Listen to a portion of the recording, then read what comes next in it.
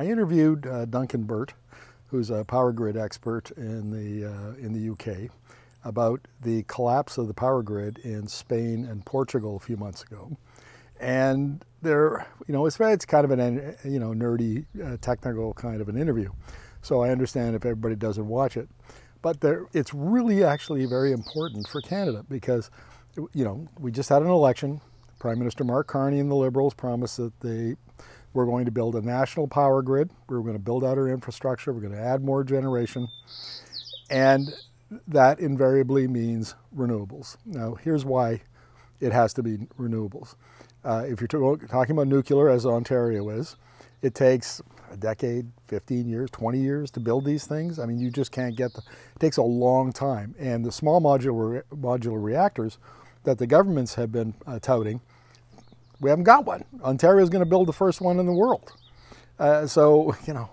We don't even know if they're going to work. We don't know what they're going to cost and what the cost of electricity will be when they're finally completed. Now, Alberta wants to do more gas, as does Saskatchewan.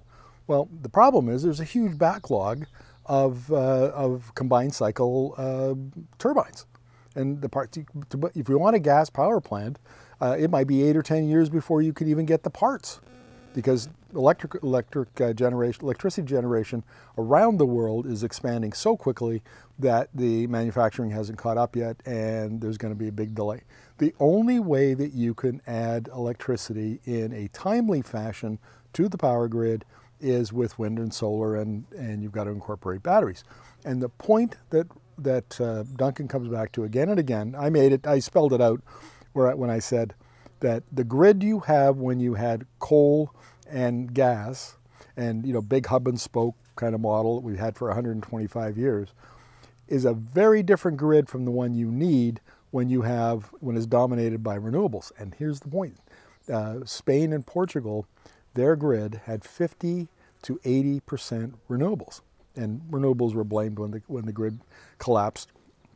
And it turned out there were a bunch of other reasons, it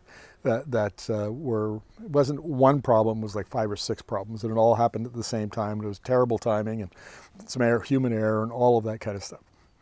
So the takeaway is we're going to have to add a lot of wind and solar in Canada, but the grid we need is different than the one we have. And we have by international standards, we have a great grid. It's low cost, clean, it's reliable, and it's served us very well. But we're going to need 2 to 3 times as much power. And the only way to do that in a timely fashion is with wind and solar. Check that interview out, because it's the validation of the idea that you can use renewable energy and create a grid that's actually more reliable, lower cost, and more resilient. And I think that's the takeaway, but you have to do things differently. And I worry that as, we're trying to speed things up in Canada. We want to build big things in a hurry. When you build big things in a hurry, you run the risk of breaking stuff. And that's the lesson from Spain and Portugal. Do it right, and you have a great grid. Do it wrong, and you've got a collapsed grid.